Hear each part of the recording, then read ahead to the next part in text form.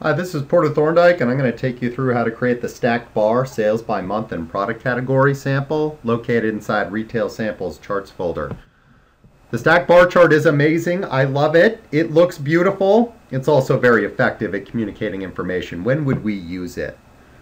In this case, this is communicating revenue by month, and we're using product category as the color by. So this would be very effective. You want to use a bar chart over a time series anytime you want to compare one period to another. That's more effective than a line, which is better at communicating the pattern.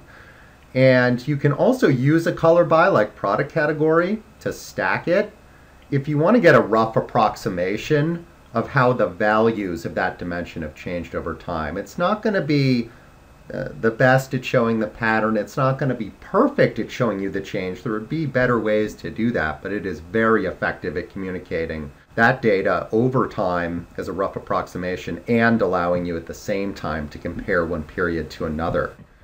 How would we create this example? We're going to start in chart mode, and we're going to select stacked bar as our chart type. We go to the other button and we select the stacked bar. And now what we want to do is just drag the metric of choice onto the canvas, in this case revenue. Now we want to drag on our horizontal axis, which in this case is sale month. Okay? And now we can also use color in different ways in terms of the stacked bar. So if we wanted to see which months have sold the most products, we could actually use a metric, and that would give us a heat scale. And that would be very interesting. And we can also use a dimension, which we did in the sample, which we used product category. And that's how we get our stacked bar. It's as easy as that. And just for fun, let's take a look at what this would look like with a different dimension, which we can do by removing product category. I might be interested in how the store sales by region have broken out.